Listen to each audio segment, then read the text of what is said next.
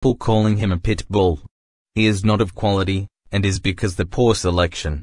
Not one real dogman in the 1950s, 1960s, 1970s, 1980s, 1990s, 2000s would take that dog as a real American Pitbull Terrier, regardless of what a magazine says or thinks.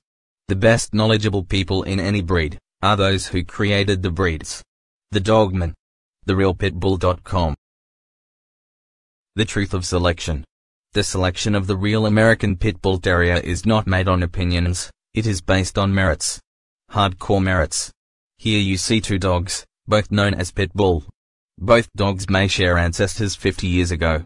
Both may be registered dogs. The dog on the left, known as a blue Pitbull. Bet quality. Breeder street standards. Possible pedigree. Origin of the masses. Loved by the masses.